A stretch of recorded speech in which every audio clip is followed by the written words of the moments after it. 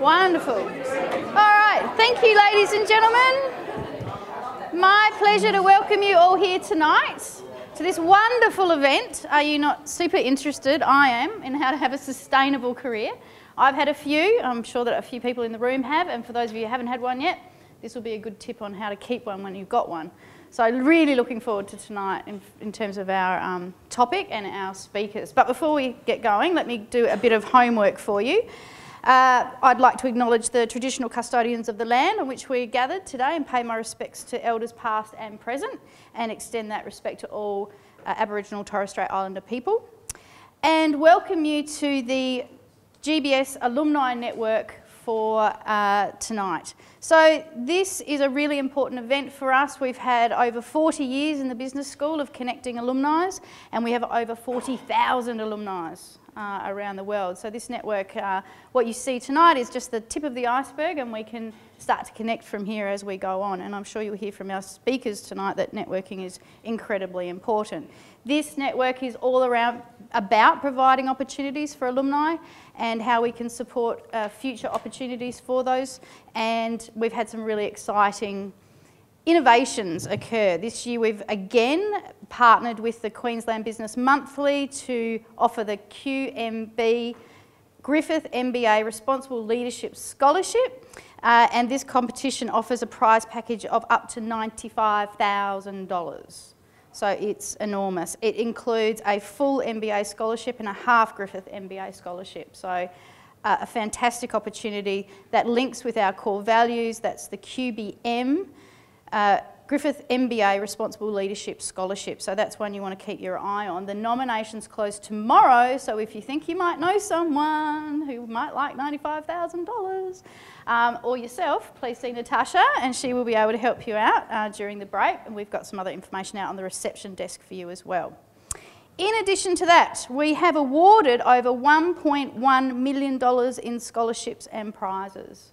So we are really pushing in this space, and in fact our Alumni Advisory Board have come together this year themselves and pooled funds to help one student receive an equity scholarship. So that was a fantastic achievement on their behalf, and it just shows what people can do when everybody comes together and pulls together. And if you'd like to become a part of that group, you're also welcome to do so, and we've got some information for you around joining that Alumni Advisory Group as well. We've got our Outstanding Alumni Awards again, so some new developments there, so everyone's aware of what you can nominate for and you can enter. Entrepreneurial Alumnus of the Year is a new category, so we're moving into that entrepreneurship space, so helping to support our alumnus who are out there doing wonderful things. That's a new category, along with our traditional Outstanding Alumnus, Young Alumnus and the International Alumnus of the Year category. So I encourage you to think about people that might be great nominations for those, and it may of course include yourself. The gala dinner is on the 3rd of November at the Sofitel, and we'd encourage you of course to come along and join in and network with that, and we've got some information on the desk for you there. So what's happening today and what's going to happen tonight? Well, we've got two sessions. So first of all, we're going to have some talks from each of our guest speakers, and they are going to talk to you for a period of time, and I'll take you and introduce each of them in a moment, and then we're going to have a bit of a Q&A. So if you've got questions or you can think of questions as the speakers are talking, please make a note. You've got pens and paper there for you to do that. And I will facilitate the Q&A after each of our speakers have spoken. Then we'll have supper, and then afterwards we're going to have a workshop with Karen Schmidt, who's going to take us through 5 steps of how to keep a sustainable career, which will be excellent.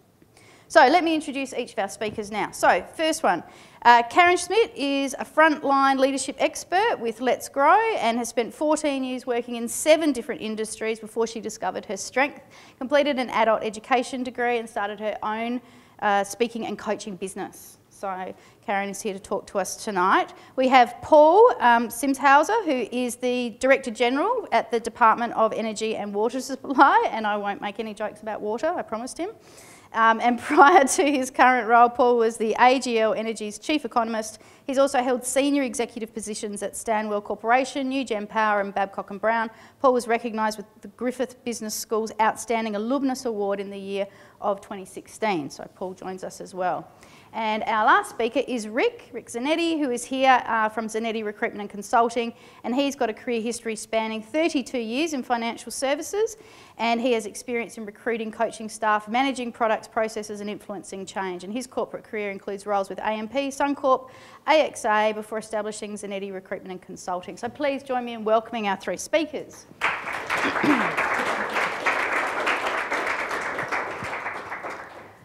So, the synopsis for tonight is around the fact that statistics suggest that the average person's going to make a career change approximately 5 to 7 times during their working life, and even more for Gen Y. This, combined with populations that are living longer and working longer, the predictions are that 40% of the current jobs won't exist in 2050. So it's clear that the ability to transform your career is no longer just about satisfying personal preferences and needs. So tonight we're going to look at tips and advice on how we can successfully make transitions into new careers and discover how to determine what career change might be right for us and how we can upskill and how best we can find a new industry. So I will be listening with great intent.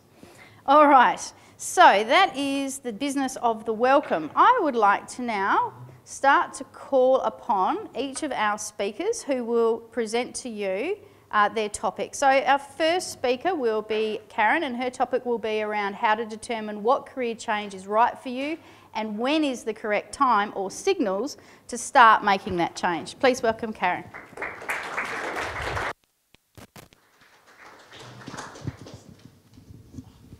I don't like standing behind lecterns. To start with, I'm too short.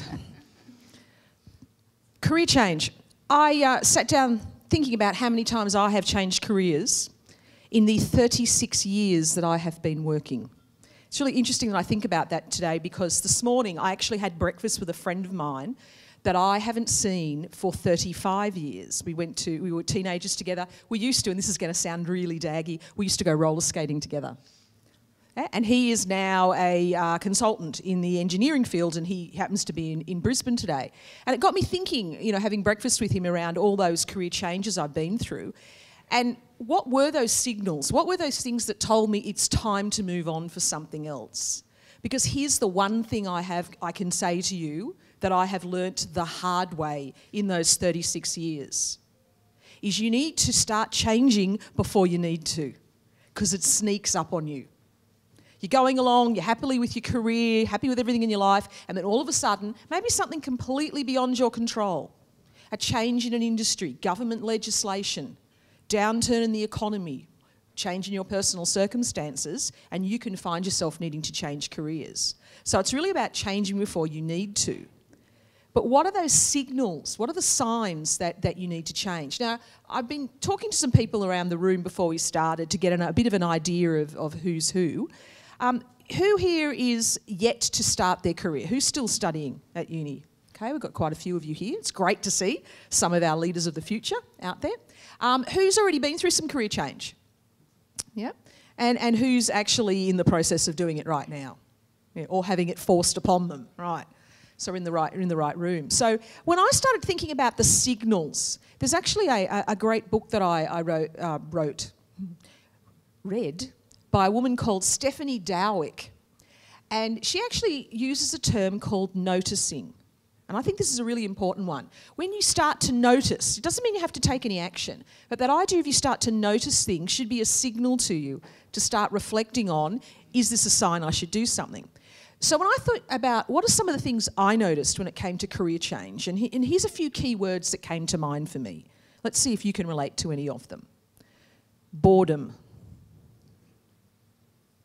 Disappointment. Anger. Frustration. Just the desire for something new, or this is a really interesting one, envy. You look at someone else and go, gee, I wish I had Chris's job.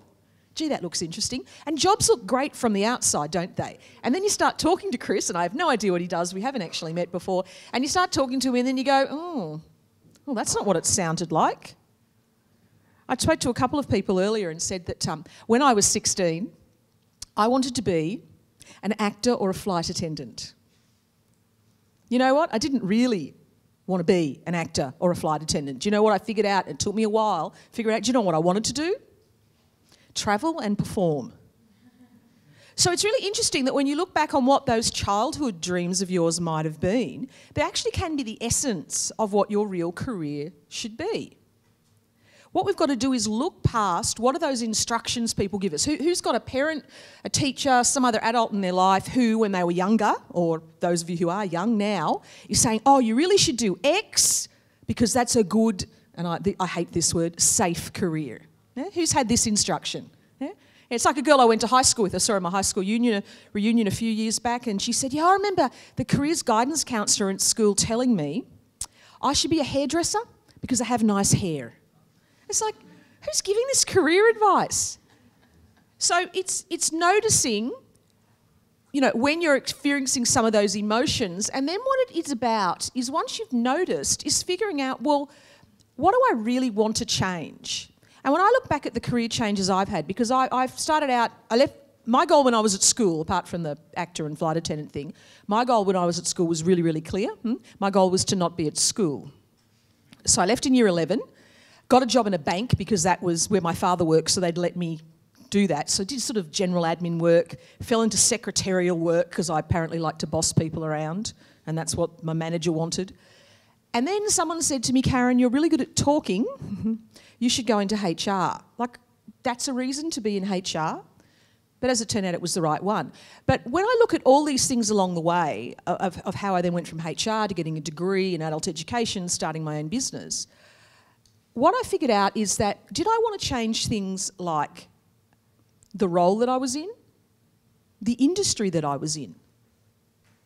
Did I want to change the kind of lifestyle that I had? And I'm very much, this business that I'm in now is about lifestyle. Yes, it's obviously it's about earning money, it's about helping people, but I'm realistic that I like the lifestyle that I have. So when you come to saying, I want to change careers, I want you to really think about, why do you want to change? What is actually feeding that? Do you want a different lifestyle? Is it that you want a different role? Do you want a different industry? Or the other one that I tried, of course, because I'm from Sydney. I lived in Darwin for 3 years. Ladies, I had bad hair every day for 3 years. Not good. And then I'm now here in Brisbane. Location is another factor. So you need to put all those things in the mix when you start to say, well, what type of career change do you want? Because if you don't do it for the right reasons, you are going to find yourself in that next role. You'll enjoy it for a while. It'll go okay for a while. And then you'll find yourself wandering again. Anyone knows someone who's done this, where they just keep changing careers and changing careers? You know why? They haven't really figured out their why. You know, I have a model that I use with people. I talk about having purpose, having focus, and having the right locus of control. What's your purpose? What's your why? And I figured mine out a while ago. Curiosity. I'm a curious person. Who was I talking to before that I said I'm a professional sticky beak? You know, I love asking questions. I mean, I'm curious about people. Curious to know where they've come from, why they make decisions that they do. But there are other purposes you could have. I've actually got a list of a few I've come up with, and they all start with the letter C because that's just easier for me to remember. It could be about collaboration. It could be about community. It could be about connection. You notice none of these things are about making money or being famous or, you know, I know there's a few people, someone I've met today who, the performing arts areas. You know, people who love, I think we've got a couple of musicians down the front here, just to introduce themselves. People who love their music become famous as a byproduct of that, not that being their first goal. Has anyone met anybody who says, oh, my goal is I want to be famous? Like Kardashian famous? You know, it's not about being famous. It's about doing something you love, in your case, the pursuit of music, and a byproduct is you become famous, and yes, you can then use that fame for good or evil, but people who set out to be famous have the wrong idea. Right? If you want to connect with an audience, that's a reason to do music. If you're curious about what that instrument can do, that's a reason to do music.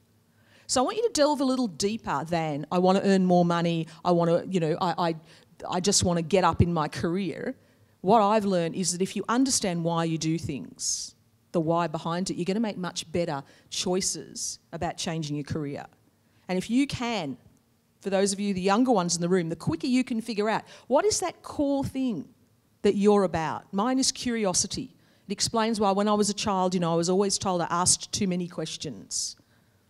I've now used that to my advantage in helping my clients by asking the questions nobody else will ask. I'm the outsider. I can come in and go, why do you do that, Wendy? Because it looks dumb to me. And if you can't explain it, then I'll go, well, why are we doing it?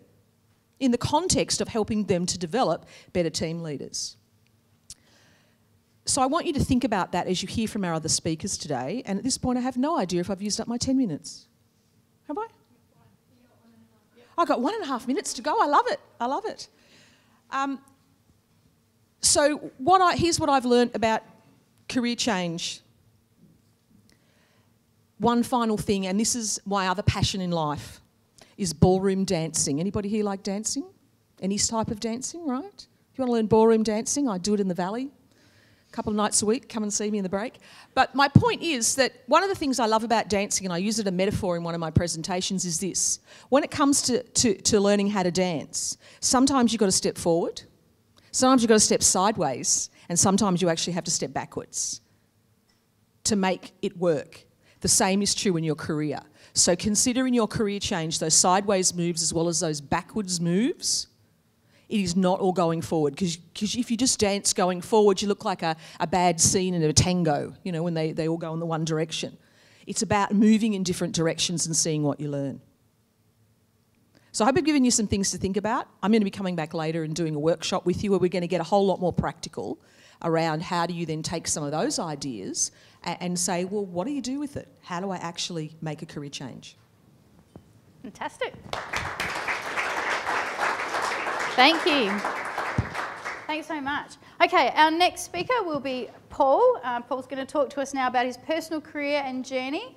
As I said, Paul's Director General of Energy and Water Supply. Thanks, Ruth. Good evening, everybody. Hands up those of you who really like talking about your career. That was what I said when they asked me to come tonight. I thought, really? You really want me to do this? But I was thinking about it, and because you're here, you better get used to it, because you're talking about changing careers. I mean, that's what you're here for tonight. So I guess we better learn to get comfortable talking about changing careers. Does that make sense? Me too, including. Let me give you a bit of... I'm going to sort of talk just about... So my task tonight is just to talk about my career for a whole range of reasons. Our musicians down the front here are going to be yawning. It sounds terribly boring, and quite honestly, by comparison to what they do, it is boring. But I'll just walk you through, I guess, an applied perspective. What I'm going to say is actually very consistent with what Karen has said. And in fact, as I was sitting there running through my notes that I wrote down, I thought I'd better put some structure around what I'm going to say tonight. I couldn't help drawing out those parallels. So over the last 20, so I'm a Griffith graduate. I graduated a little while ago, and my basic. So I've got a few degrees. I've got a Bachelor of Economics from UQ, a Bachelor of Commerce and Accounting and Finance from Griffith, a Master's degree in Accounting and Finance from Griffith, a PhD in Economics from the University of Queensland, a CPA out of Deakin. And I'm actually on staff at Griffith University as a Professor of Economics. But my substantive role is Director General of the Department of Energy and Water Supply, so I've been in that role for about 2.5 years. I have no experience as a public servant when I turned up to this role. I'm not sure that I'm a very good one now either, quite honestly, but I've got very good people around me, and that's all that really matters. I've actually worked in a statutory authority. I started out life in the old Queensland Electricity Commission. I've worked for 2 government-owned corporations, so 2 government businesses. I worked in a firm that was private equity. I've worked in 3 ASX listed companies, including AGL, Australia's second oldest company, where I was one of the 7 executives running that place. And now I'm in the public service, and of course I'm in the university sector. The only thing I haven't done is work in the 3rd sector, the not-for-profit, but there's still time. I haven't. So I'm planning to do that before I give everything up, so I can say I've done all the institutional forms of employment. You'll gather from those university quals, so I'm qualified as an accountant. I don't admit that anywhere except in rooms like this because I was so bad at it. I wasn't a very good accountant. I did the accounting qualifications for all the right reasons, of course. But my sort of passion was really economic. So when people ask me what I am, I don't say I'm the Director General. I didn't, in former lives, so I've been a CEO of a listed company. I didn't say I was the Chief Executive. When people ask me what I am, I say I'm an economist. I'm an energy economist, actually. That's kind of my great passion in life. I was an energy trader for, sort of the better part of 8 or 10 years. In fact, I set up a couple of trading floors in here in Queensland for some of the biggest utility companies in town. Made lots of money, had a few days where I lost lots of money, threw up in toilets, all that sort of good stuff, from the amount of money I lost, and survived it all. Retired gracefully. He was chief executive of a couple of different organisations, chief economist of Australia's biggest utility and one of our biggest listed companies, and of course now Director General in public administration. There was no master plan. I'm really sorry to say it was. Most of this has sort of been a bit of an accident, but it has been linear. That's the one thing I can say about my career. It's been a very linear career. Every next step felt quite logical compared to where I'd come from. And it's been a snowball of knowledge, of experience, and its application. And what I suppose, so let me just sort of abstract all of that Cook's tour of a strange and weird set of academic and work-related experiences, and just abstract it back to a couple of principles that I think have helped over the last couple of decades. The first thing I can tell you is you've got to be passionate about what you're doing. If you're not passionate about it, get out of Dodge. If you're in a job, don't like it, get out. I'll tell you what happens when you're passionate about your job. When you're passionate about your job, you work harder. When you work hard, it's amazing how lucky you become. The harder you work, the luckier you become. There is absolutely luck in every successful career. Have no illusions. It's not all hard work. There is luck. There's time. There's place. There's knowing the right people. There's, I've done a Sean Bradbury before. You remember? Stephen Bradbury. I've done a Stephen Bradbury. I was the last one standing. It was kind of worked for me. I got a pretty big promotion to my first executive role. I was 28 years old. Put in the executive ranks. That's young. That's too young, by the way. So I paid for that through that inexperience, but that was luck as well. Just right place, right time. Another thing I can tell you is that if you want to go to a better place, then you've got to be really good at what you're doing. You've got to be really good at your current role. I mean, no one really gets excited about, I'd be really good at that role when you're crap in the role you're in. Does that make sense? It just doesn't work. You get tapped to go to different roles because you're really good at what you are doing, hence going back to, if you're not passionate about what you're doing, get out of Dodge, go find something that you are passionate about. I've been through, you just heard that list of roles I've had. This Director General role was the second role I applied for. So I'm 48 years old. I was 46 at the time when I got the job. It was only the second role I'd ever applied for. The first role I applied for was a cadet in the Queensland Electricity Commission back in 1991. Every other role from that point was a tap on the shoulder. And it was because I focused on doing my job really, really well. That's all I cared about. And then each role that came from thereafter was someone tapping, saying, we've got your next job for you. This is what we want you to do. We've got this offer for you. So that was it. The two applications I've made, actually it was really interesting when I went for the DG role, I had no idea what I was doing. Terrible. Way out of practice. Don't be, in business, there's something I always used to sort of live and die by when, we're sort of charting the strategy for an organisation, was don't be seduced by profitable distractions. So you need to think about that in a career sense. Don't be seduced by apparently profitable distractions. Just because someone offers you a big salary doesn't mean it's going to make you happy.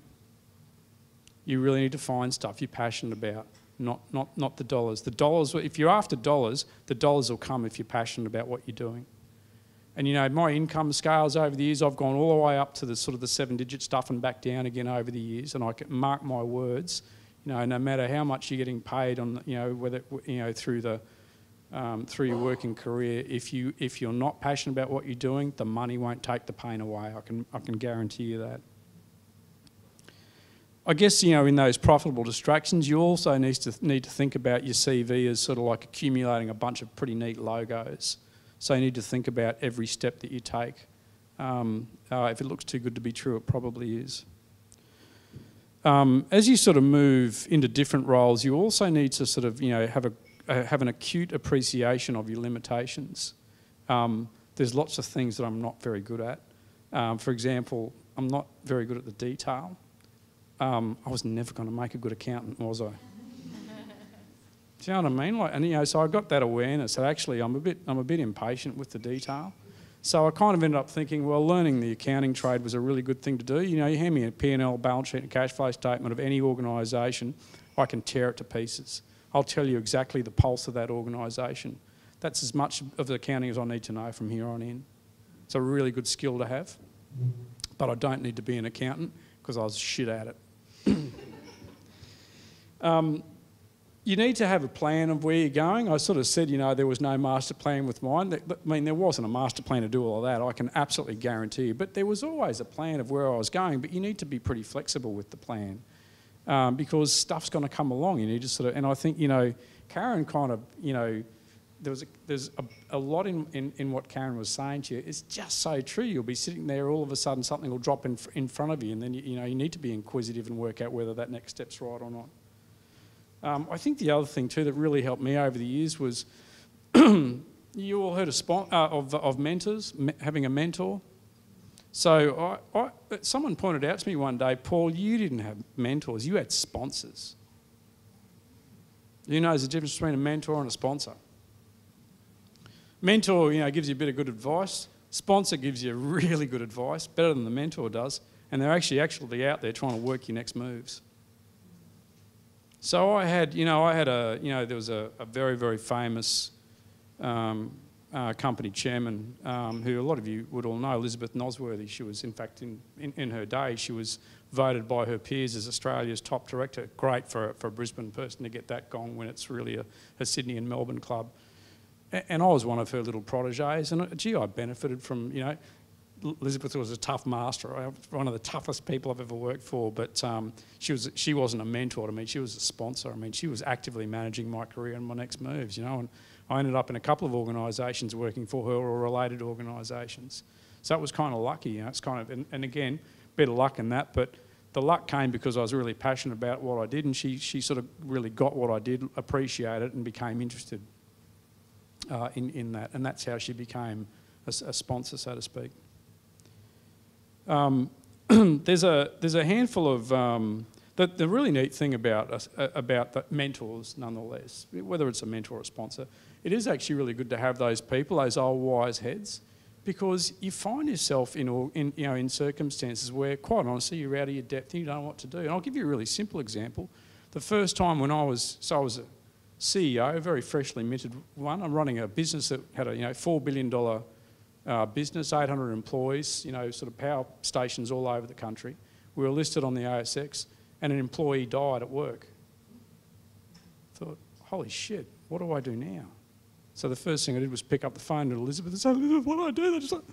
And of course, she was able to walk me through exactly what I needed to do. Paul, get out, jump on a plane, fly down there, get out on site. Here's, you know, and just having that sort of, you know, they don't teach you that stuff in business school, do they? But you know what? When you're running a business, everyone's watching what you do. And when you're not a business, when you're a graduate and you first turn up, everyone's watching what you do. You know, I mean, there's a whole bunch of things where it's just kind of neat to have people you can bounce ideas around from, because we don't all have the answers. I mark my words, of all my experience, I mean, I still come across situations once a week where I sit there and think, God, I wonder what to do next. And that's okay. Don't sweat it. My dad always used to say to me, and I can just sort of implore you, if there's two lines I'm going to give you today, this is one, and I want you to all remember it. Be very careful how you treat people on the way up, because you never know who you're going to meet on the way down. I'll say it again. You know, be very careful how you treat people on the way up, because you never know how you're going to meet on the way down. And it happened to me. I had my downfall. No good career does this. There are ups and there are downs. Every great, you know, the best of my knowledge, the best of my, you know, the areas where I've got real skill and all that sort of stuff is because I had a massive failure in it first. I mean, I learnt lots of stuff out of university and the textbooks and in classrooms and hanging out with clever people, you know, and sponsors and mentors and bosses and all that sort of stuff. But at the end of the day, there's nothing better than experiential learning. You learn that, you put your hand on a hot plate roughly once in your life, don't you? It's a sort of a slightly interesting but mostly painful experience. And lots of things happen to you like that in the workforce. You know, I remember waking up one morning, my name's all over the business pages and I was being smashed, you know, because of things that went wrong on my watch. You learn out of that stuff. And when you're on your way down, it's the people you've been good to on the way through that will help you get back up. I was in the gutter, I can absolutely tell you that. I was really worried about what was happening next. But, you know, I'd always lived and died by that little philosophy that my dad had drilled into me over the years. Another one that I really love, and this is the other line I want you guys to all try and remember tonight, for especially in those of you who are sort of in those ranks of getting to graduate, to double your income, triple your rate of learning. I'll say it again, to double your income, triple your rate of learning. So you all know I've got a PhD, right? You've heard that earlier before, and I don't know, a string of degrees. I'm a professor out here at the university. I still publish, you know, sort of 2 or 3 academic, you know, articles a year in the international journals. I've just enrolled myself in another course at Griffith University studying under Ian Tiernan, one of the political scientists here at the university. You don't stop. You know, I mean, it's a bit weird being a professor enrolling in a course, granted, but, you know, in my case, I kind of realised I had this black spot, you know. And so I remember sitting down with Anne and saying, let's kind of, how do I work this out, sort of thing. So, in fact, I'm about to start my next course with we're doing a kind of a graduate certificate, a whole bunch of us. You know, double your income, triple your rate of learning. It's a really simple philosophy. So there's a guy, I can't think of his name, Robin Sharma or something, dialed that line out, or he penned it, but God, it's an accurate little quip. I've burnt up a fair bit of time. But look, maybe, and there was a few other things I was going to rattle off about, but maybe I'll save it for later. But I think above all, you know, Karen spoke about the why. You've got to understand the why. I'll give you an adjunct to that. I think that's right, by the way. You've got to understand the why. In my case, the why was probably you know, I wanted to make a difference. I wanted to be this rock star energy economist. That's really interesting if you're a propeller head, by the way. And for the rest of society, it's not. But in my case, that was my why. I wanted to make a real difference to energy policy, energy planning. You know, I mean, I've gone and sort of, you know, raised money against and built power stations, syndicated debt up in Asia to finance them, traded them, you name it. I've done almost every aspect of it. And it drives me. I love this stuff, you know. But the other thing, though, that's really is important is it's not about the what, it's about the how. It's not the what, it's the how. The what I do is sort of like kind of interesting, but it's how you go about it. You know, throughout the workplace, I guess, you know, you don't need to look smart. You just need to make sure that the job gets done, that you surround yourself with really smart people. And then, you know, above all, you're a human in the workplace, that you look after people, and you know, as you get into more senior roles, that you lead them well and do so with humility. You know, you've got to do all the usual things in Leadership 101. You've got to inspire people, you've got to influence, you've got to, you know, drive change and all that sort of good stuff. But above all, you've got to look after the people that are working for you. And if you can get that piece right, kind of, you know, people will work it out. And, you know, if you want to make a career change, people will come to you. Thanks, everyone.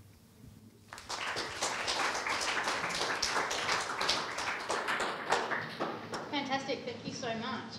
All right, so now I'd like to welcome our last speaker, Rick, who's going to talk to us about how we can position ourselves to sell ourselves to our potentially new employer. Please welcome Rick. Thank you.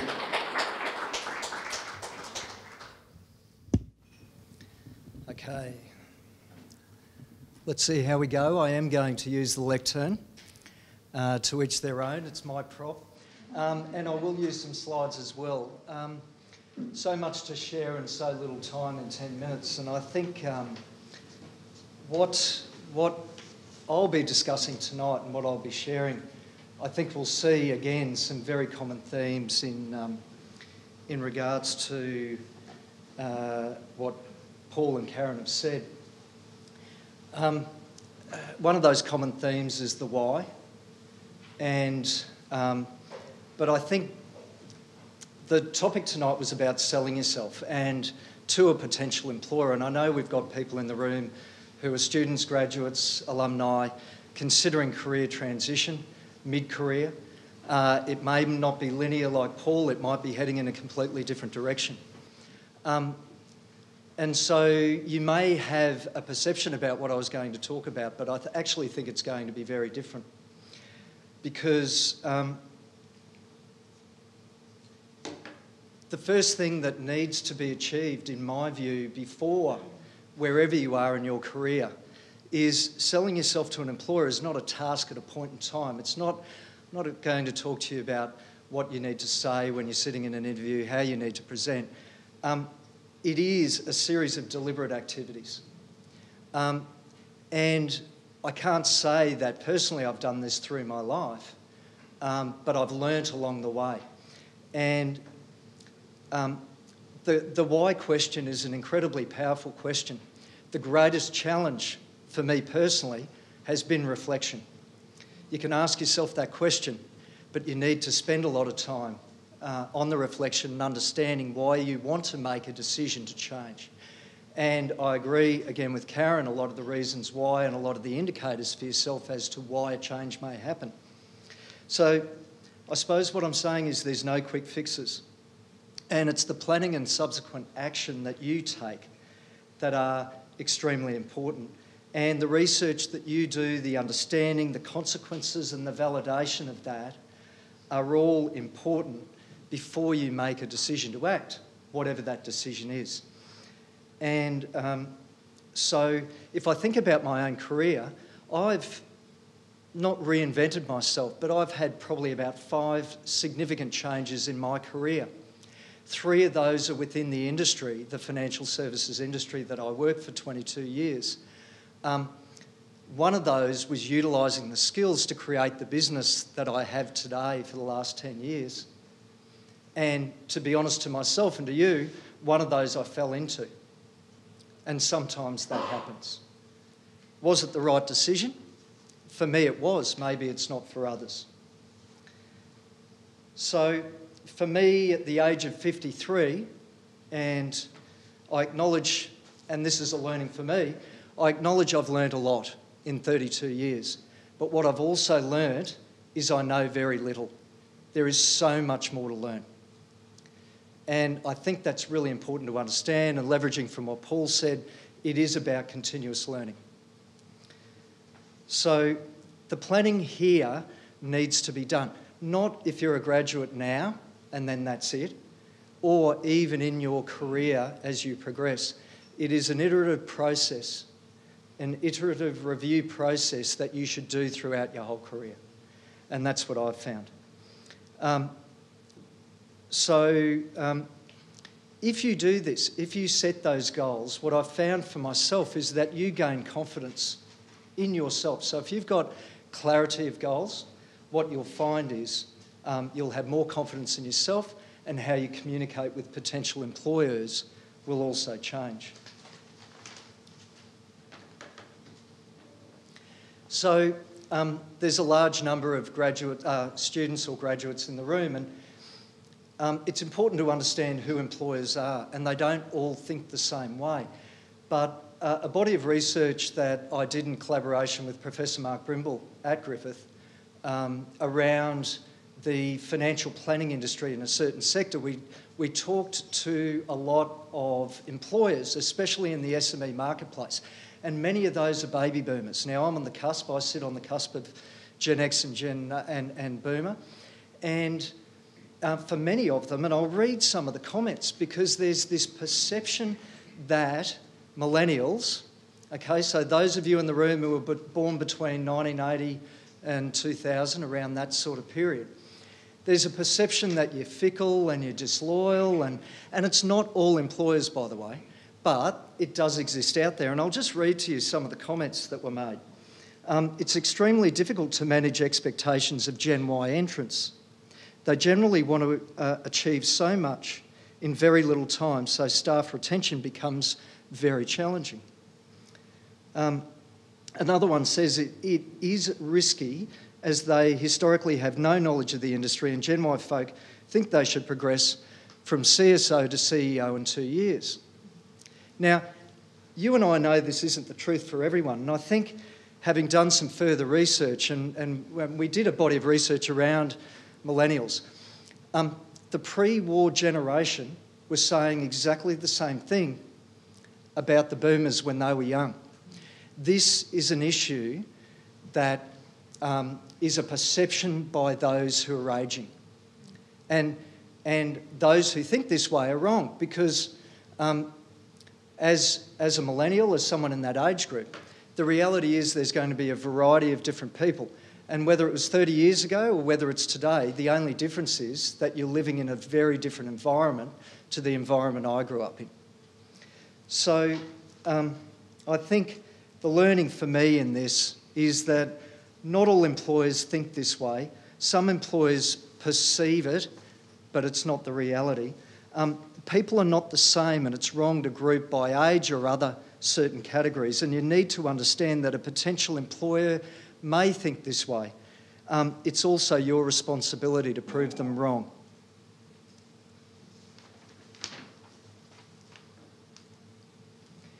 I was asked to talk about different industries and industries on the rise. We're very specific in financial services, in a very much a niche around funds management, super insurance and financial planning. I probably in the 10 minutes don't have the time, but I think it's more about understanding the broader factors in the marketplace that are impacting on potential industries rather than just talking about what industries are on the rise, because there's a lot of data out there, and SEEK and the NAB economic team do a lot of data about job advertisements and where we're seeing it on the rise. And right now they're saying the largest rise is in, I think it was area of energy and mining, gas and oil extraction. The issue is it's coming off a very low base. So if you see this exceptional rise in jobs, that isn't necessarily the case. So I think diving deeper into the data, there's a number of factors. Financial services I've put up there. It's a very fickle industry. So right now it's quite buoyant, but there are other factors, and certainly economic factors, that can have a significant impact and pull the brakes on the financial sector very quickly. Political influence is significant in the industry, and an example could be if it was a change of government and a Royal Commission of the banks and the impact that might have on the industry in Australia. So there's so many factors that may have an impact. There are sustainable industries, and financial services will continue to be. But again, there's probably not a lot of time to talk about it. So this slide is titled Summary, but I think it's probably more about learnings that I just want to share. And they're all linked. Every one of these are linked, other than obviously not knowing how to spell yourself. Research and planning, we've all talked about. I don't want to go there again, but I think the important point here is you don't rely on jobs to come to you. Now, what I've seen and the experiences I've had with candidates, and something I learned, is if you don't go and look for it, it isn't going to happen. So I challenge you, whether you're a graduate or mid-career transitioning, what you need to do, obviously you've done the planning process, you've got an understanding of the industry you want to pursue. The next thing you need to do is identify those people in that industry, or people you know that can give you a referral, make a list and contact them. It's very important how you contact them. Because when you ring, you say, "Hi, it's Rick Zanetti. John suggested I give you a call. Can you help me, please?" It's a very important question, because if you ask that question, generally people don't say no. People will say yes. "Can you help me, please? I'm not looking for a job, but I'm very interested in the industry, and I'd love to learn from someone like you who has that experience. Can I have 15 minutes of your time?" So that starts the process of building a circle of influence, certainly if you're a graduate, but it's also about what you're demonstrating. It is about demonstration of initiative.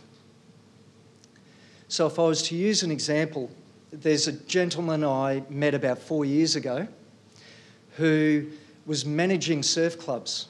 He was in his late 30s. He was very good at what he did. He had great business acumen. And he had an interest in the financial planning industry. And so he decided to go meet people. He decided to get on the phone and go talk to people, and he did. And for about 6 months he built his knowledge about the industry. And he decided to do a postgraduate diploma in financial planning. And at that point he contacted me. Now we sat down, and a lot of people we engage with generally have existing experience in the industry. And we sat down, and his journey and his story to me, what was incited me to introduce him to one of the big four. And 4 years later, he still has a successful career in that space. I suppose what I'm saying is he showed the initiative. He was passionate. You know, it was talked about by Paul. If you're not passionate, then you're clearly not in the right place. He gave me the insight into him and the passion to support him, because I knew he was going to be successful. So, and it leads into one of the other points around treat everyone you speak with as a potential employer. Because I've had people turn up in my office in a polo shirt, and I say, "What are you doing in a polo shirt?" "Oh, well, I'm here for an interview, but you're a recruiter." Well, that to me says lack of respect, and you reckon I'm going to present you to one of my clients if you can't show me the respect. So we have a mantra: everyone deserves the same amount of respect, just not the same amount of time. And so that particular person didn't get a lot of our time. But the point being here is everyone is a potential, treat everyone as a potential employer. So the person that I just spoke about, he treated me like a potential employer. I saw his passion. He demonstrated his initiative. I wanted to support him.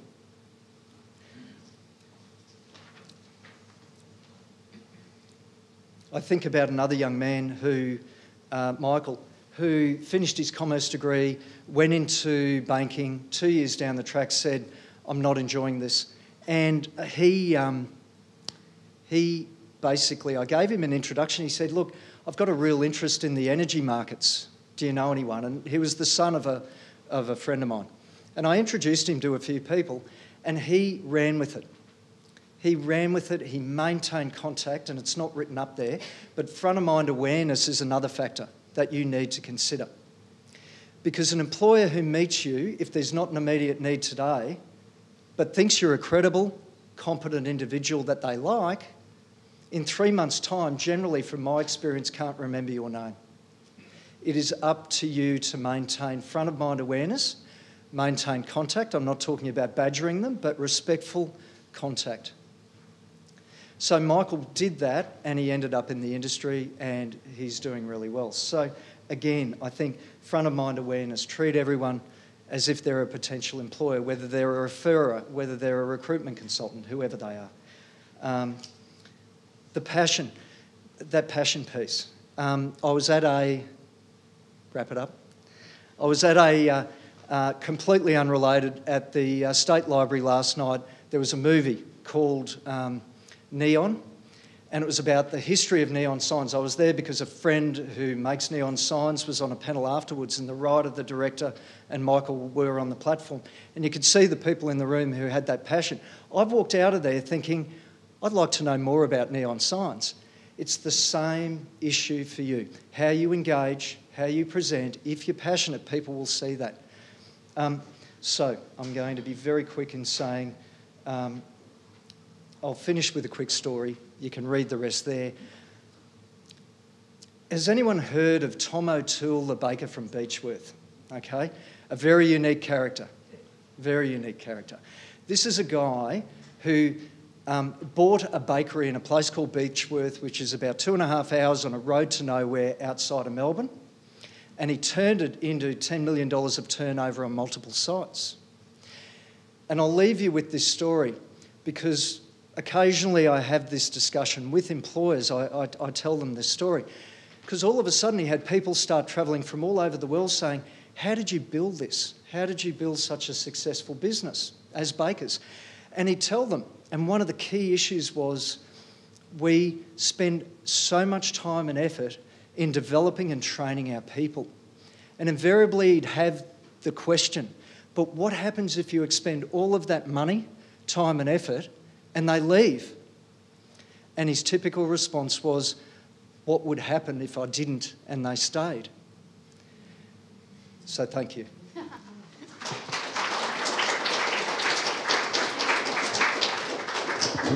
Wonderful. All right, now I'm going to invite our speakers up to the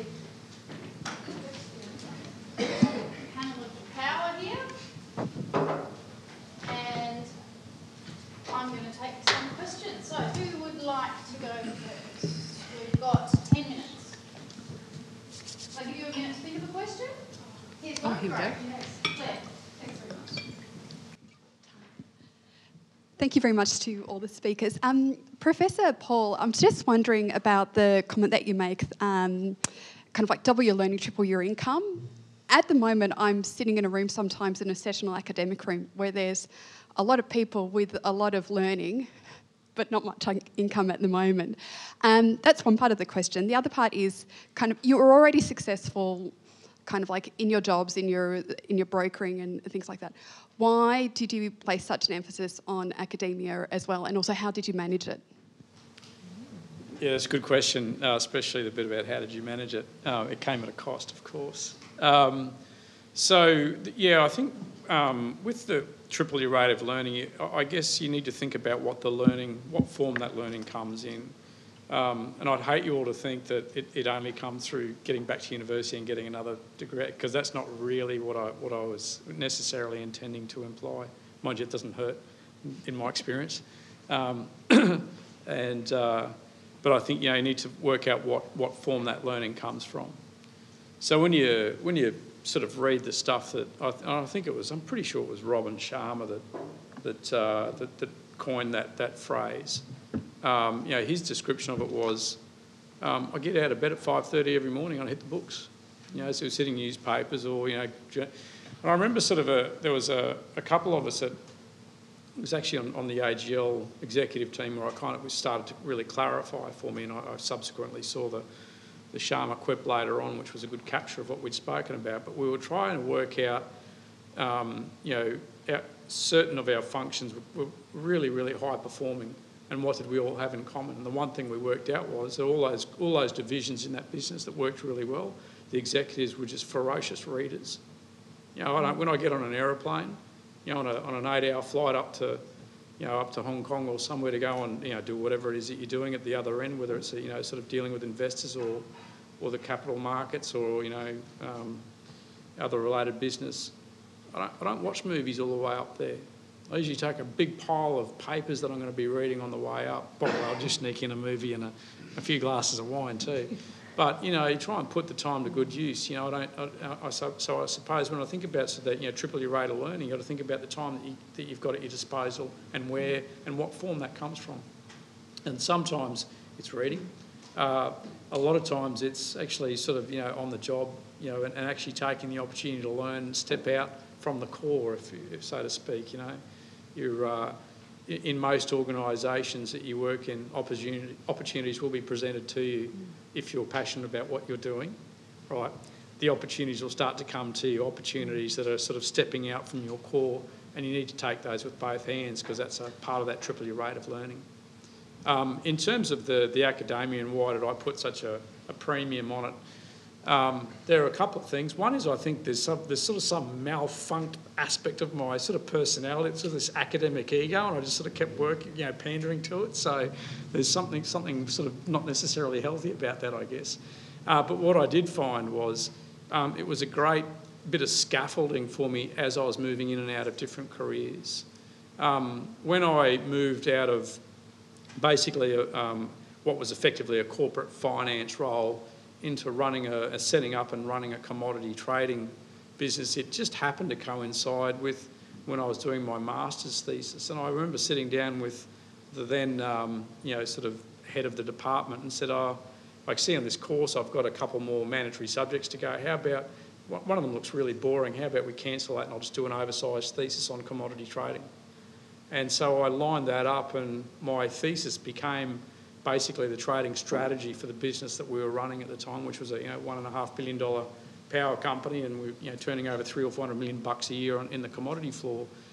So I managed to wrap the I mean, with most of the academic stuff I've done over the years, I don't know whether I'm working or studying. Never have. My PhD, I didn't know whether I was turning up to work or turning up to university, quite honestly. I had no idea.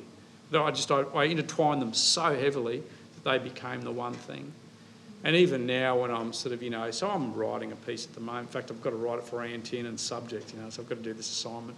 I think she wanted a couple of thousand words. I think I'm up to 8,000, right, with a whole bunch of mathematical equations and all that, which is going to be interesting for a political scientist to mark. But anyway, but the point is, it stopped becoming a university assignment a long time ago. I'm actually trying to work on the next great piece of, policy and, sort of power stations and, consumer demand and all that sort of good stuff. So I think that's why I put a premium on it. I think for me it became a bit of scaffolding and it gave me that sort of deep knowledge. And the nice thing about it is too, you work out, when you're sitting in a room of people, remember, all you need to know is 1% more information than everyone else in the room. That makes you the expert. And, sort of university has a healthy habit of getting you to that 1 percentile mark. Good question. Great answer. Fantastic. Next question. We've got time. We've got 5 minutes for questions. So, questions?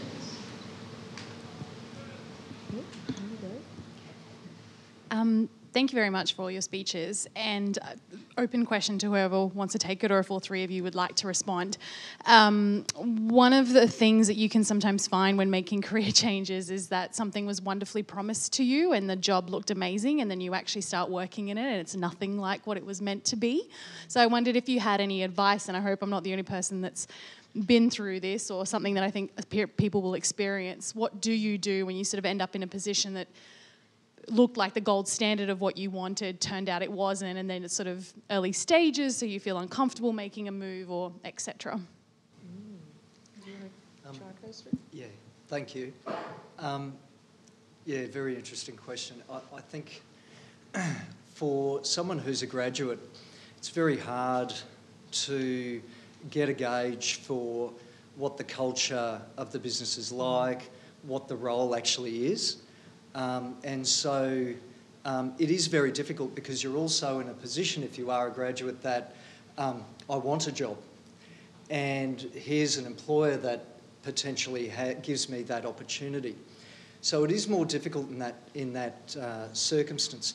Clearly, I encourage as much due diligence as you can about the company and the organisation.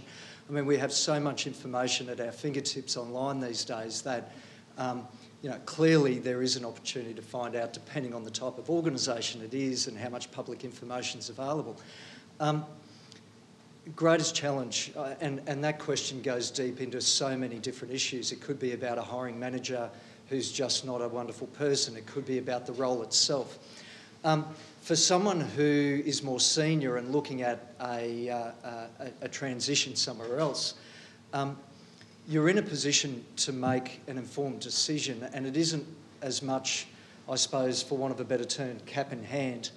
I'm looking for a job, I want my first opportunity. So, first of all, as a firm, the recruitment industry has a terrible name, and to be honest, rightfully so, because it is about transactions, it is about structure, and it is about the structure that creates a certain behaviour. So many recruitment consultants are about bums on seats and not a lot else. I know it's rhetoric, but we like to get to understand our clients. And over the years, over 10 years, we've actually sacked clients.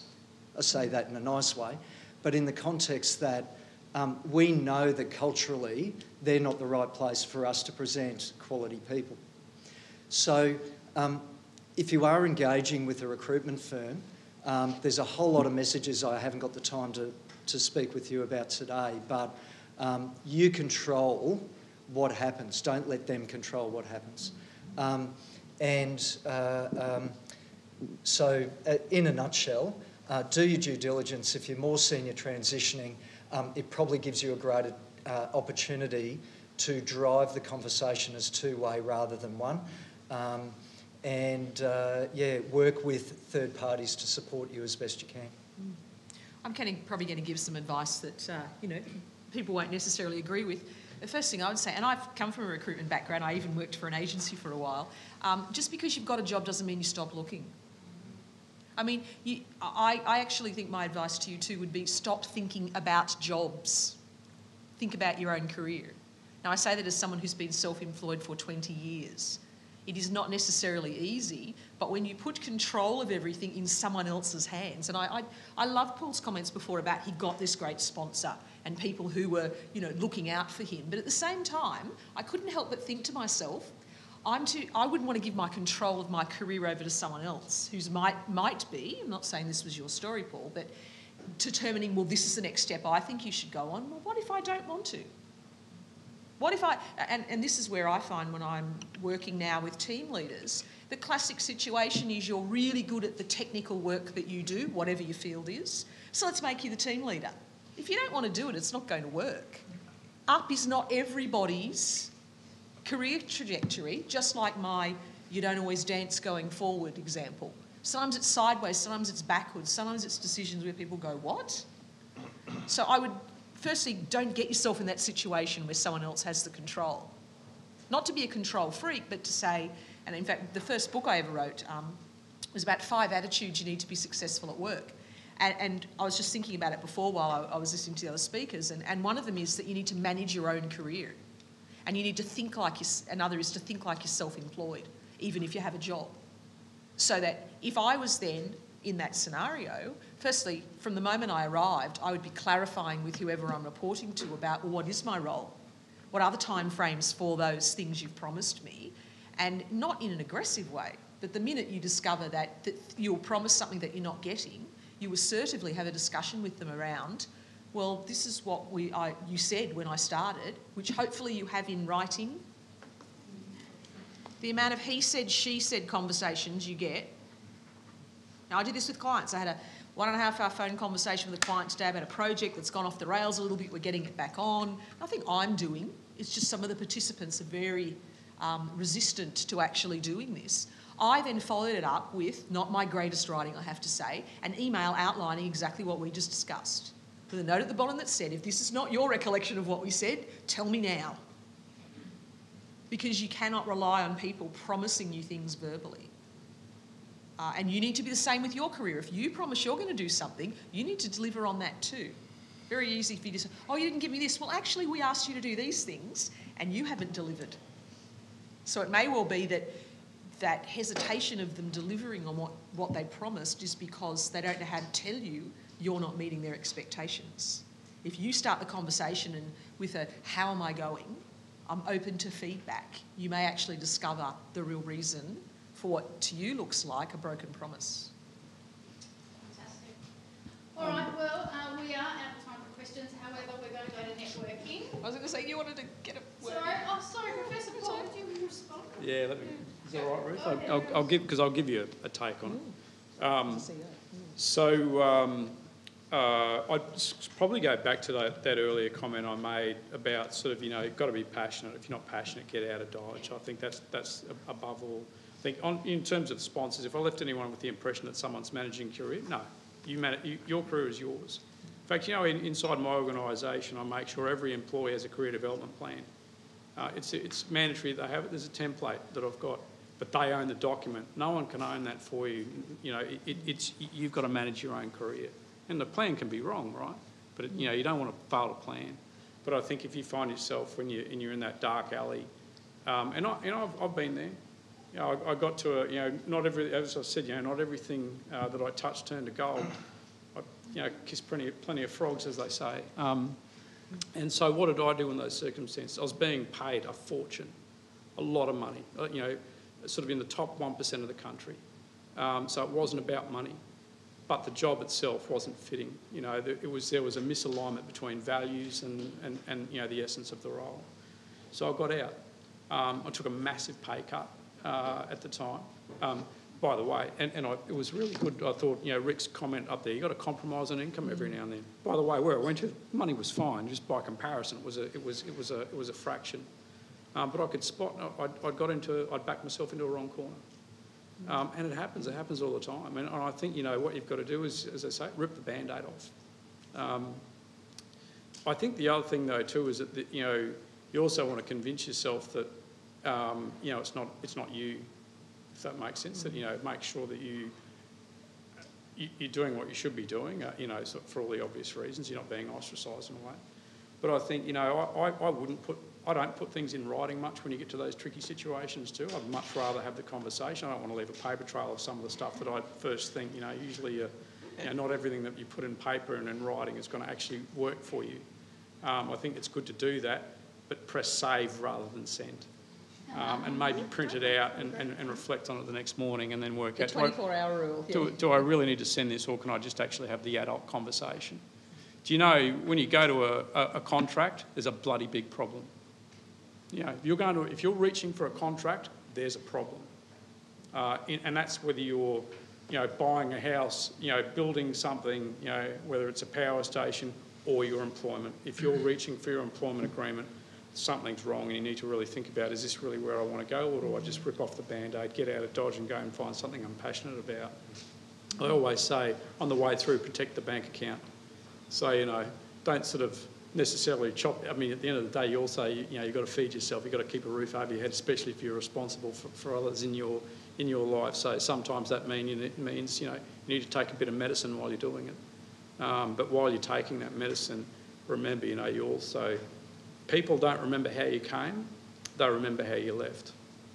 So it's really important, you know, if you find, you know, when I was in that place and I wanted to get out, I managed to get my way out, but I tell you what, I worked my fingers to the bone to the day I left, and, you know, as I walked out of there, I was able to walk out with head held high, and, you know, people in that organisation, I know I'm still well respected by all those people I used to work with. They don't know that I was sort of a bit wound up about it. You know, I kept that pretty quiet. But, you know, people remember how you leave, not how you came. All right, so thank you very much. Congratulations and thank you in the usual alcoholic Griffith way. Thank you. Please join me in thanking all of our guests.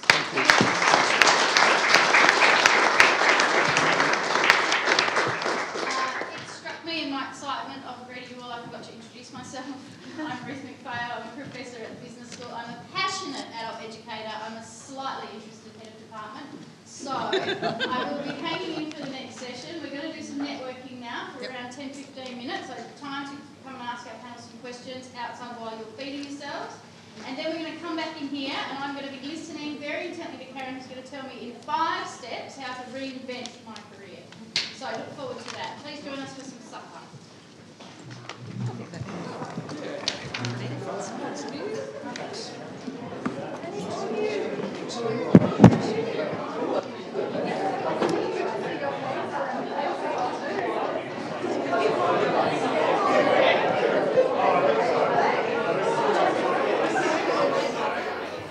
Oh, I do love a group with a bit of alcohol in them.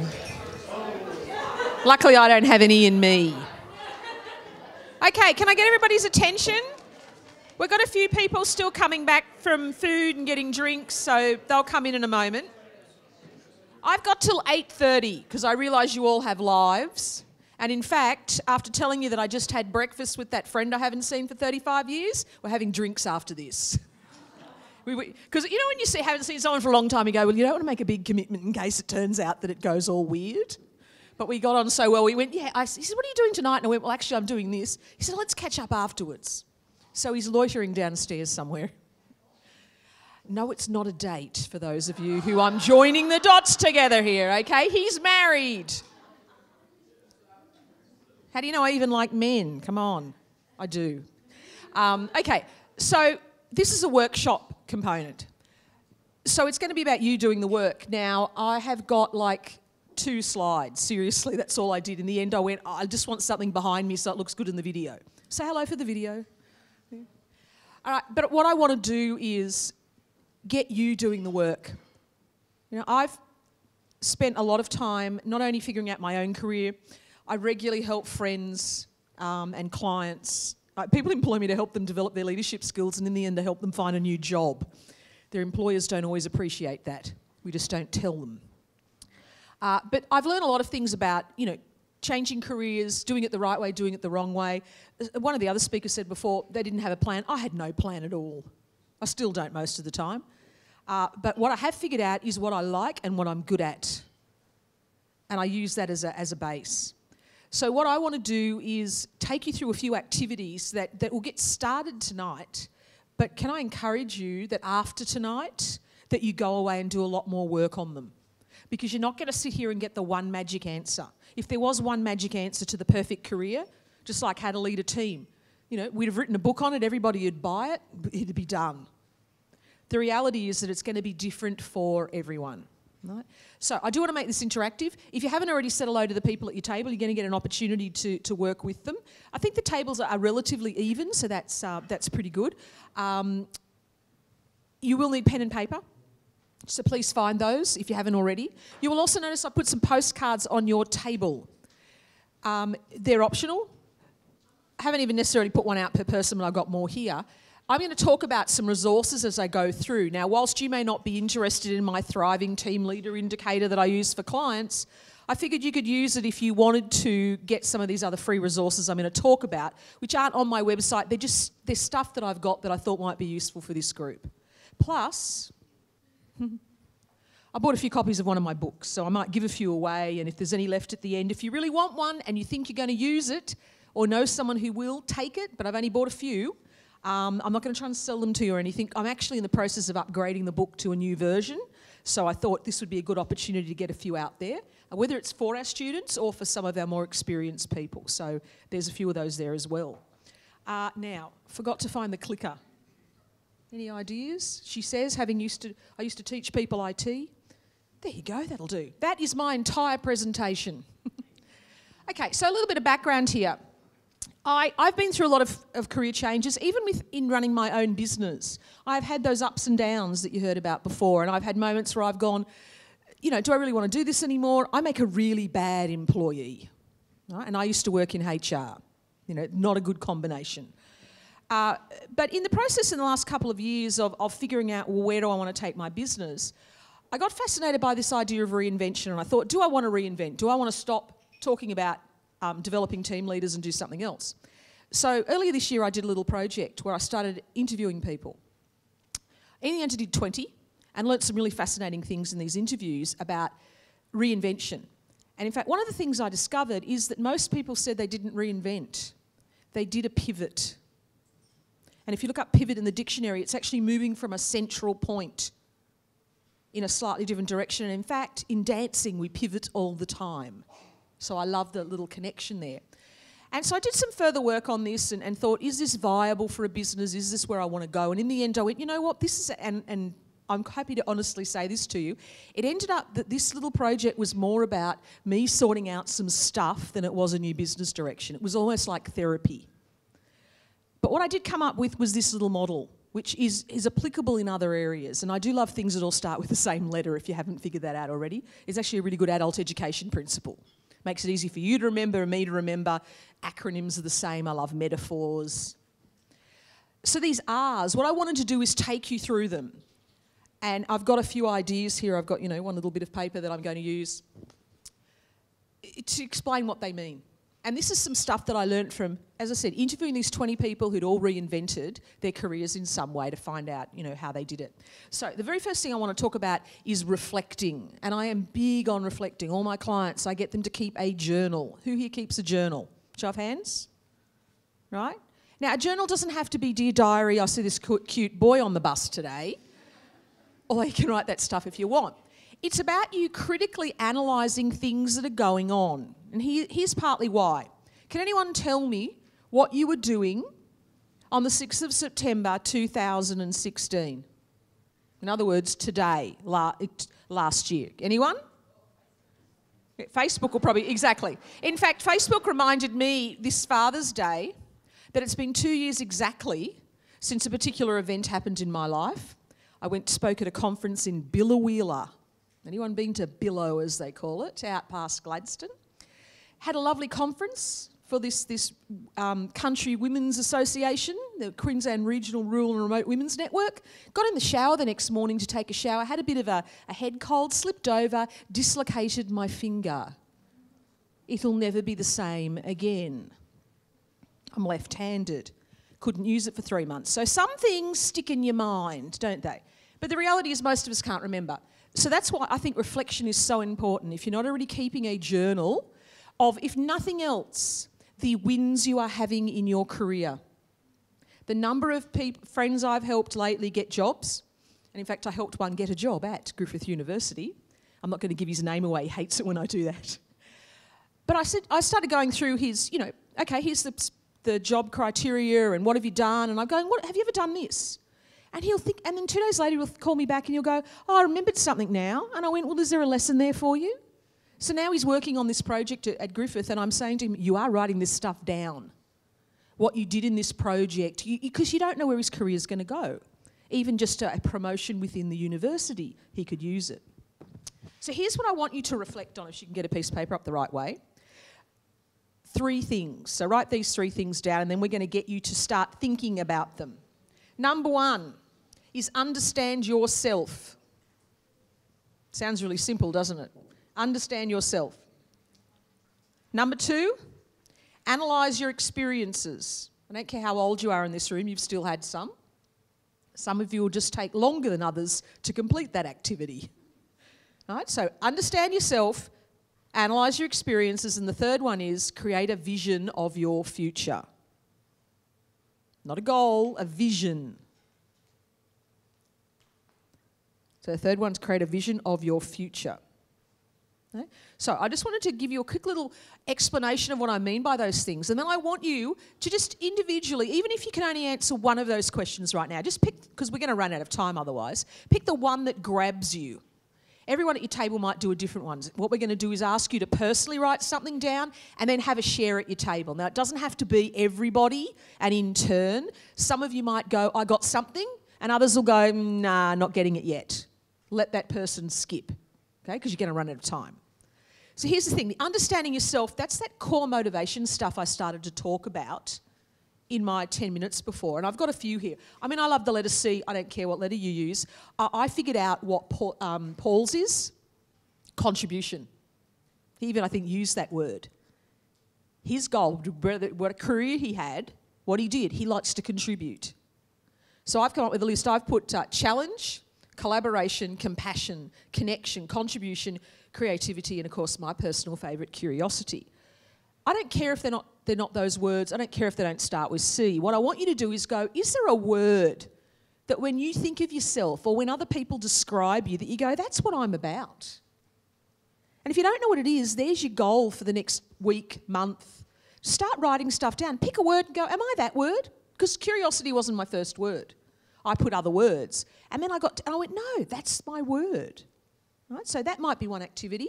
Analysing your experiences. What do you like and dislike about life experiences, not just work, that you've had so far? And what lessons have you learnt? And here's one I've learnt, and it's going to come out really negative, but that's just the truth. I like to be in control. That's why my comments before about, I'm not going to give my control of my career to someone else. I don't even give it to my clients. I'm the one that determines what I do. That's important to me. I dislike other people telling me what to do. Therefore, I've learnt some lessons along the way when I let myself get in that situation. Now, I'm not going to change that about my personality. What I can do is work with it. And that's why I found the thing that works for me. And finally, this create a vision of your future. Now, I'm not talking about just your future work. I'm talking about your life. And I know for those of you who are under 30 in the room, you're thinking, I don't know what I'm going to be doing when I'm 50 or 60 or whatever else. But I want you to think about, well, what are those things that appeal to you? If you had that, if someone gave you, the old gave you $1 million, won lotto tomorrow, you'd still have to do something with your life. What would you want to do? Answers that sound like the Kardashians said them are not going to work. Right? It's got to have some substance to it. Okay? So, as I said, pick one of those 3 things. I can see some of you writing already, which is great. I'm going to give you a couple of minutes. Share them with some people at your table if you're feeling brave, and then I'll come around and get a couple of answers or answer some questions if people are stuck or want to contribute something. Off you go. Meditating on mountains.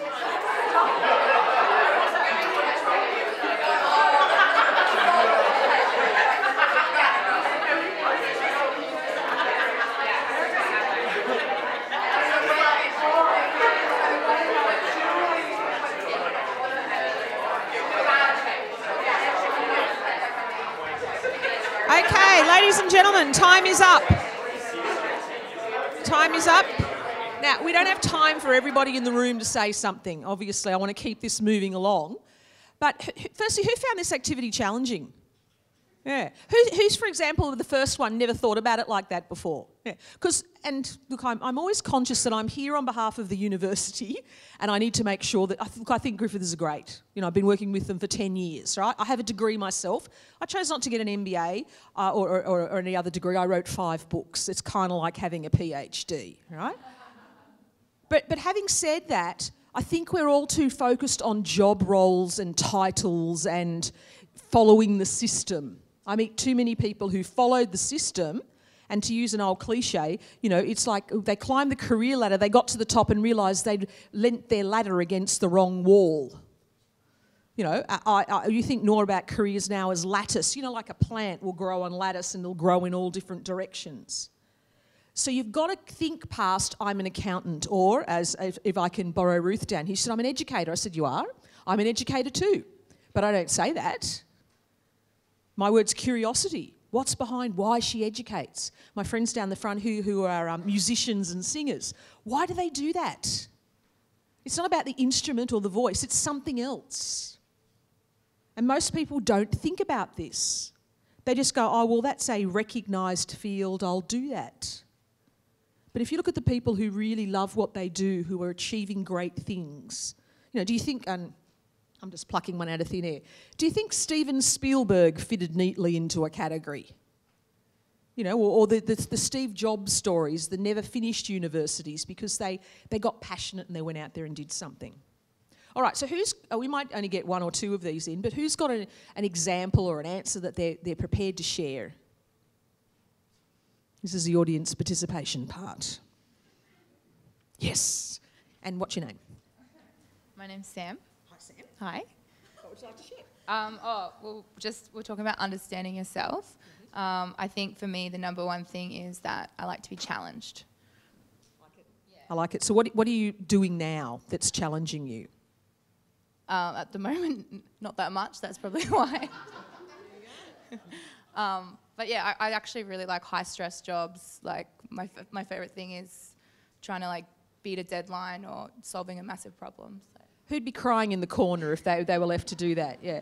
No, but I get it. You know, you could say that mine is challenge. I'm challenged. I love doing things that other people can't do or won't do. Who here loves public speaking apart from me? There you go. Thought she would. A few of you do, but most people don't. I've also tried stand-up comedy. I'm still working on the jokes. Improv, you know, I've done all sorts of things, but I don't like that deadline-driven stuff. That doesn't work for me. But you can see that she's starting to get the idea. What is it you're actually studying? I work at Griffith. You work at Griffith doing what? I recruit high school students to come to Griffith. Ah, there'd be a bit of challenge in that, don't you think?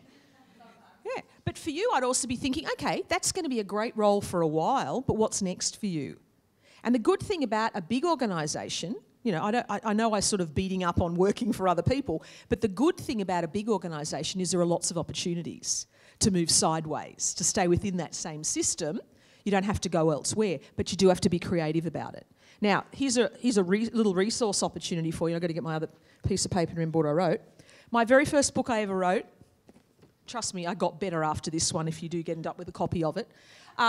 It's called Attitudes That Work. 5 attitudes that I believed help people be successful in whatever career.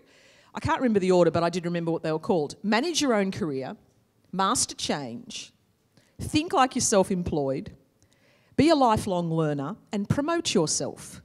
Right? So they're the 5 things. And it's kind of like a little activity book. You can have it for free. So if you think one of those 5 things sounds of interest to you, you can write your name and details on the card and just put the word attitudes, you know, and I will send it to you, right? Because this is not a 5-minute exercise to understand yourself and to get some of these concepts going. All right. Anyone else want to ask a question or talk about something they said? Not understanding yourself, because we've covered that one. Did anyone do one of the other 2? Anyone? Yes, over here. Johanna, who I met before. I did number 3. Create a vision for your future. Yes. And it was chilling to realise I don't have one. Who can relate? I've always had one, and suddenly I'm at that sort of mid-career point. There's a child, there's a mortgage, and I had the linear vision before, not so much anymore, and that was a really important insight. And it's interesting, we were chatting before, and you are obviously with that accent from the UK, and you're here for a year, and just remind me what your area was? Corporate governance, right. So that idea of going to a different country, having a child, having achieved a certain level in a career, like you knew what you wanted, you knew what you wanted, I can relate to that with my own business. I had all these goals, things I wanted to do. You know, income targets, making accreditations. I've spoken in 8 countries. I still remember the first time I ever got to speak overseas. Somebody I knew who used to be a speaker went back into corporate HR for a hotel group. My first overseas speaking engagement was in Shanghai, China. I mean, how do you beat that for a first, you know? But the point is, yes, you can achieve a lot and then go, I actually don't know what's next. And that's where you do need to sit and do some thinking. What is that vision? And I've even done that in my business to go, okay, well, I'm 53. You've probably done the maths already. I don't want to work past 60, so I've got a plan for the next 6 years, 6.5 years, of what I'm going to do. And my plan after that is I'm going to be a professional house sitter. Anyone heard of trustedhousesitters.com?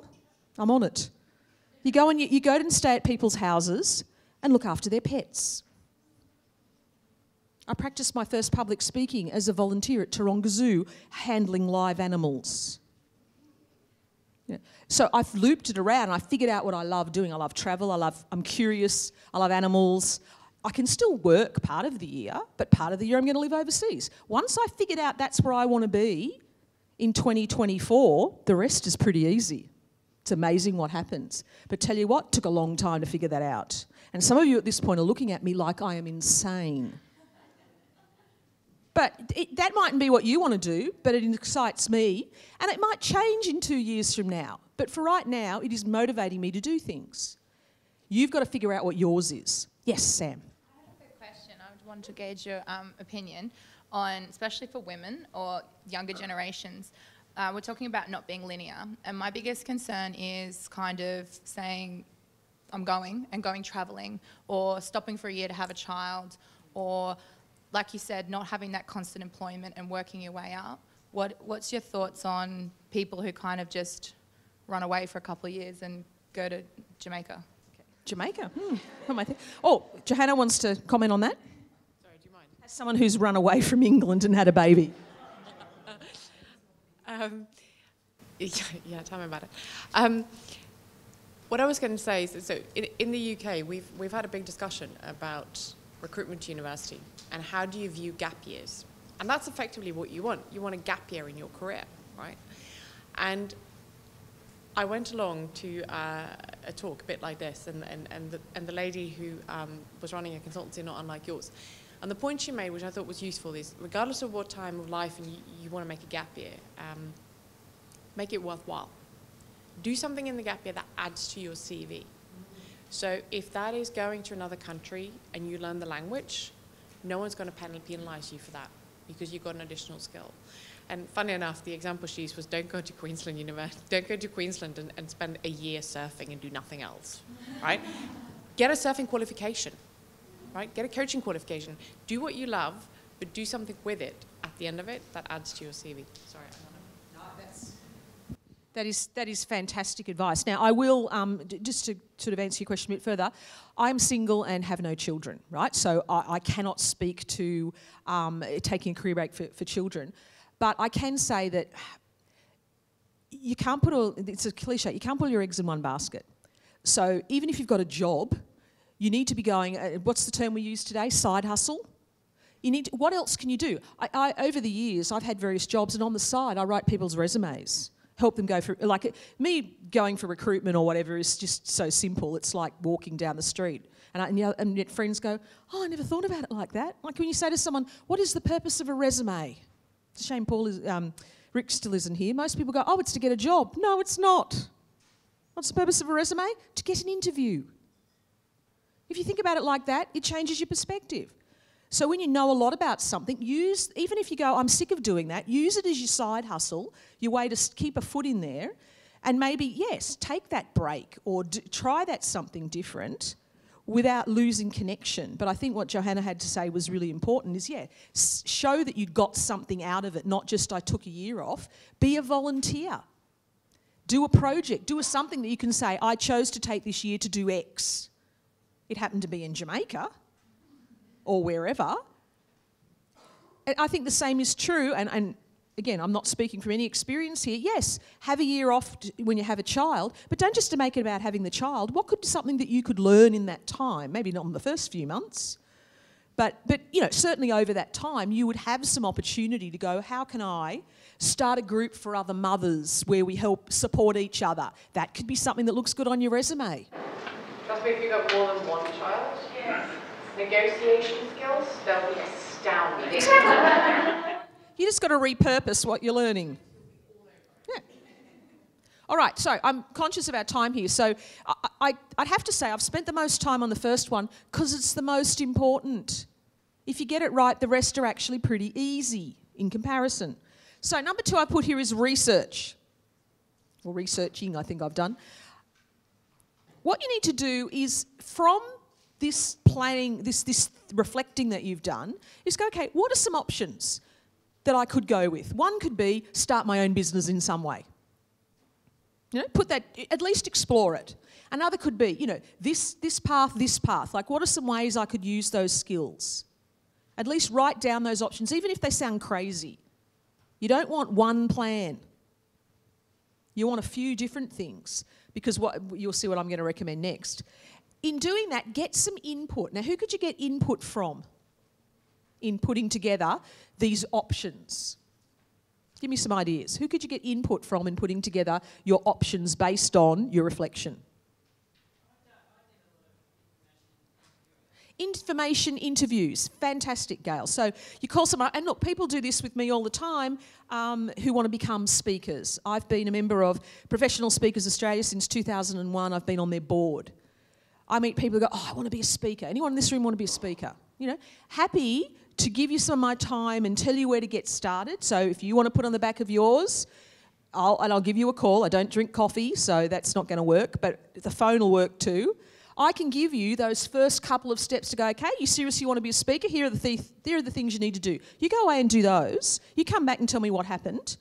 Then I might tell you the next bit. Because if you're not serious, I'm not wasting hours of my time if you're not going to do anything with it. But get input from people you know. Now, you've got to be careful here of people who have a vested interest in getting you to do things.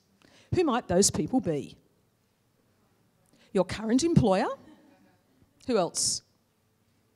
Your parents? Family members? Friends? People who maybe are locked into one way of looking at the world. Now, I'm not saying you don't ask some of them for advice, particularly if they do have some useful advice. But what I want you to do is go out and look widely. It could be reading something Richard Branson wrote if you're thinking of getting entrepreneurial. You don't have to have met the man, but get lots of input, different perspectives.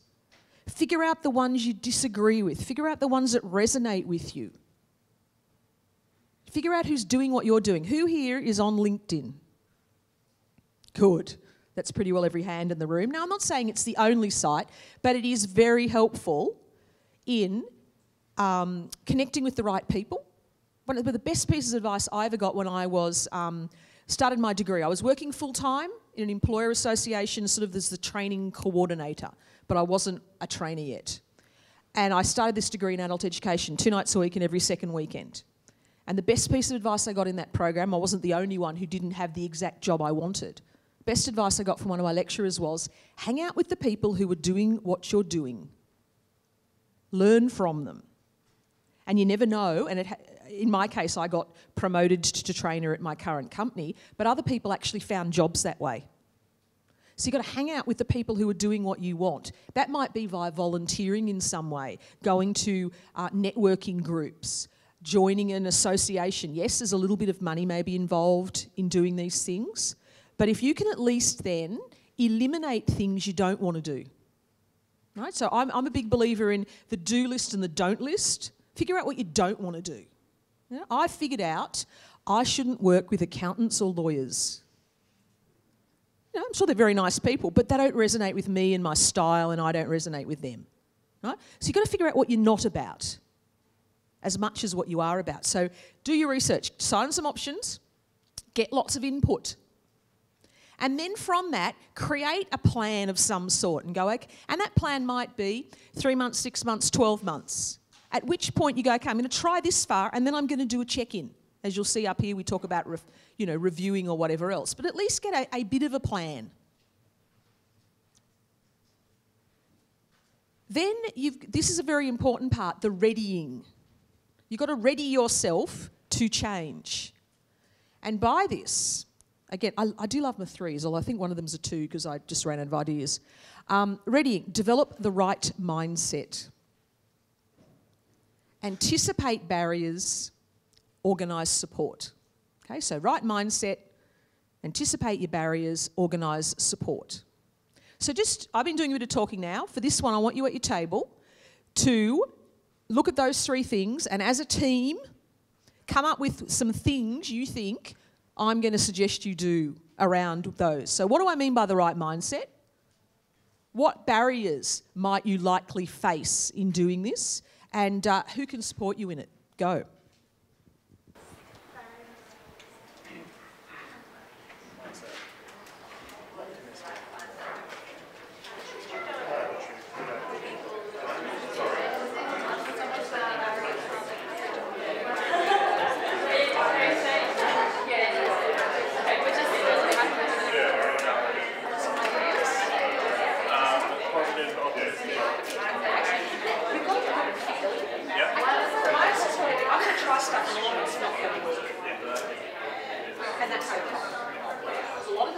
Okay. Ladies and gentlemen, your time is up. Time is up. So if we can hear from a few different people this time. I love a group that's energetic. We can hear from a few different people this time. What of any of those things, let's look at the first one. What sort of mindset do you think I'm talking about you needing to have to ready yourself for this process? Confident, absolutely, you've got to have confidence. You know what you've got to have confidence in? Confidence in the fact that you are going to fail. Right? You are going to do things wrong, but you're actually doing a process of elimination. You want to walk far enough down a path that you go, nah, that's not it. And then you cannot think about that anymore. Who has that problem in their brain where they've got 5 things they could do and they don't know which one? There you go. Well, you know what you need to do is you need to go far enough down the path on any one of those that you go, nah. But you've got to know what your criteria are on the way. And that comes back to the stuff I said before about, what's important to you. Well, they can't be all important. There's a great book that I've read recently, and I know this is being videoed, so you might have to just be careful with this next word. I might change the word. There's a guy called Mark Manson, M-A-N-S-O-N. He has a blog, which is very popular. Go and look it up. He's also written a book. All right, I'm going to say this the nicest way I can. The Subtle Art of Not Giving a... starts with F. Right? And he uses that word a lot in this book, right?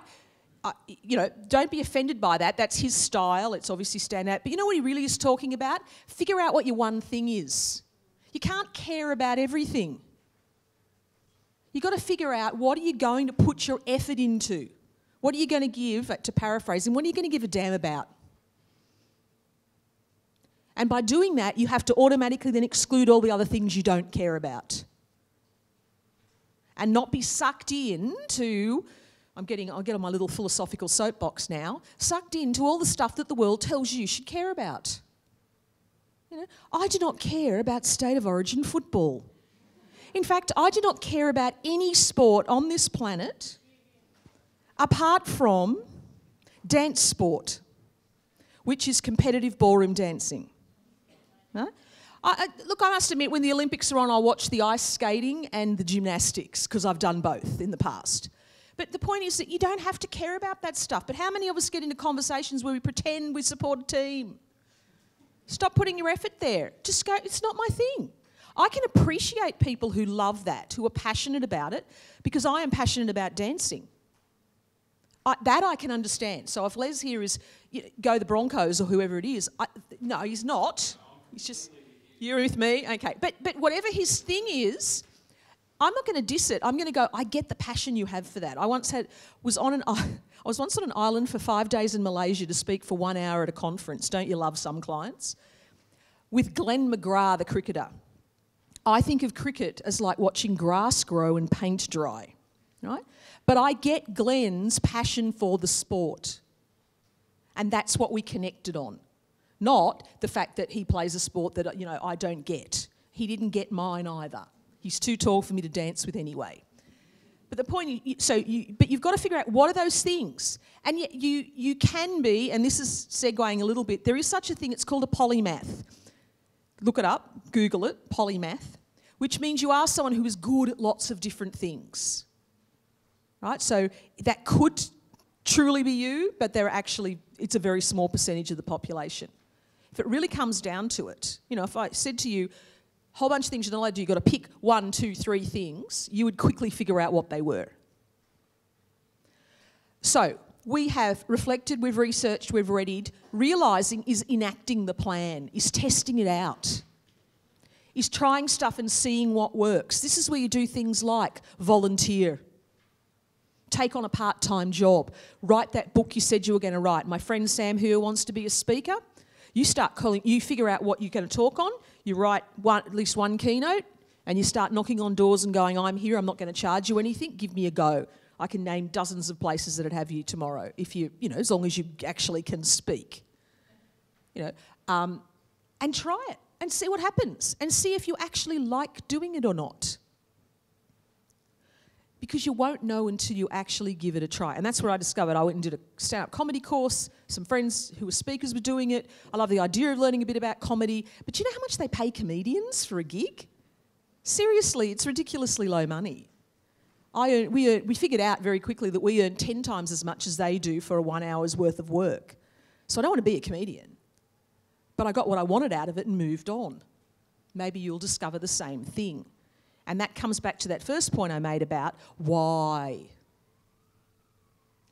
What is that thing about you that you're trying to fulfill that you're hoping this kind of work will give you? Now, it doesn't take much to guess what the last one is, the reviewing. Once you've gone out there and tried this plan, and it might be for 3 months or 6 months or however long you need to give it, don't give up on the first no. You've got to keep going. You've got to, if the first opportunity doesn't work, find another one. If you give up too quickly, it says you didn't really want to do it. And that's what Mark Manson talked about in his book. He said he wanted to be a rock star. He saw himself on stage, the guitar, the fans screaming at him. But you know what he didn't like doing? Practicing. I'm sure the musicians can understand that. He figured out he actually didn't want to be a musician. He just wanted the accolades that came with it and the girls and the whatever else. So he quickly figured out that actually wasn't his thing. He was going after it for all the wrong reasons. So you've actually you've got to do that review of, well, what have I learn't in this process? What have I eliminated for my friend over here who's good at everything, wants to do everything at once? What can I, that's all right. We can all, lots of people can relate to that. What have I eliminated? And I've deliberately then had, review goes back to reflect. What have I now learned about myself? And on we go. And the reality is you're going to keep doing that throughout your life. So I know I've given you a lot of information in a short amount of time, but what I'm hoping you can do is, if there is one thing on that piece of paper that you've just written down of my little steps, that you go away from here tonight as you're driving home, tomorrow when you're going to work, on the weekend when you're doing something random, and all of a sudden it pops into your head. Or it might be something that one of the other panellists have said to you. If that thing resonates with you, do that. Work on that thing. You don't have to do it in the exact order. Yes, I like a model and people love models, but I don't take big notes at events now. I might write down 1 or 2 things. Sometimes I write down nothing, but if it's still running around in my brain 3 days later, that's telling me something. That's the thing I've got to do something with. So thank you for coming along tonight, for taking the time out to think about where you want your career to go, whether you're just starting out, whether you're partway through, whether you're coming towards the end of it. The reality is if more people did what you've done tonight, is to actually figure out what they want and not just go along that easy path that other people have set for them, I think we'd have a lot more happier people in the world. And that would, I'm curious to see what that kind of world would look like. So on that note, I'm going to finish every session I have as I normally like to do. Firstly, on the way out, if you want to give me back that postcard, if you're interested in the attitudes or you want to learn to be a speaker, or and I've got a few copies of the book here. If you genuinely are interested in learning how to be a team leader or know someone who is, please take one. And other than that, please leave. I think Ruth might actually want to say something before I... You know how Jerry Seinfeld... What Jerry Seinfeld... Rove McManus says, say hi to your mum for me. Yeah, mine is please leave. Once again, please thank Karen. Fantastic. Thank you. Thanks so much, everyone, for coming tonight. I hope you've enjoyed it. I found it incredibly useful. I'm about to fill out my postcard. Please don't forget to do it, and we look forward to seeing you at our next event. Thanks, everyone.